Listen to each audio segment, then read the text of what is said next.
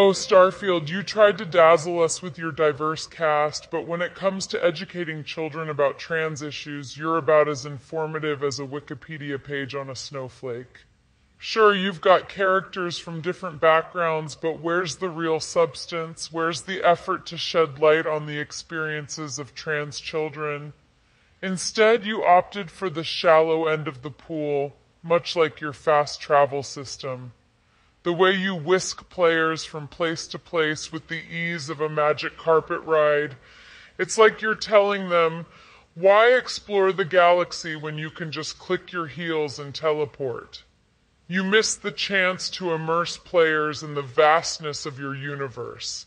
And in doing so, you've trivialized the sense of exploration and discovery. Your diverse cast is a nice touch, but let's not confuse character inclusion with genuine representation and education.